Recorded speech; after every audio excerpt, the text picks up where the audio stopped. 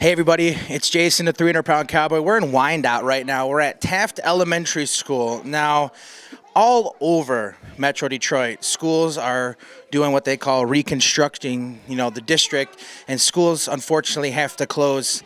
This is one of the schools that will be closing, and we're going to go surprise one of the teachers here. Her name is Miss Dorn. Now, she's a huge country music fan and a huge fan of WYCD, so I want to go into her class and just show her that we appreciate everything she's done, and then we're going to hook her up with a t-shirt, we're going to say hi, and then I'm going to read this book to the class. It's called Elmer. It's a very colorful book, and if you can't tell, that's an elephant. Closely related. Don't you see the resemblance?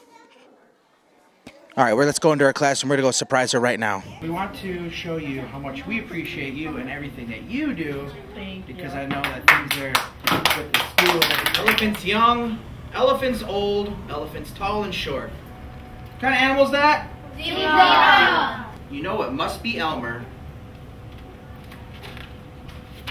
The end. Well, we just got done reading to Miss Dorn's class, and the class is now educated on Elmer the Patchwork Elephant. I want to thank everybody at Taft Elementary for letting me come, and Miss Dorn's class especially, and especially to Miss Dorn for all the hard work that she does, and to all of our teachers out there, because it's unfortunate what's happening, but we just want all you teachers to know that we here at WYCD and in the community love you guys very, very much.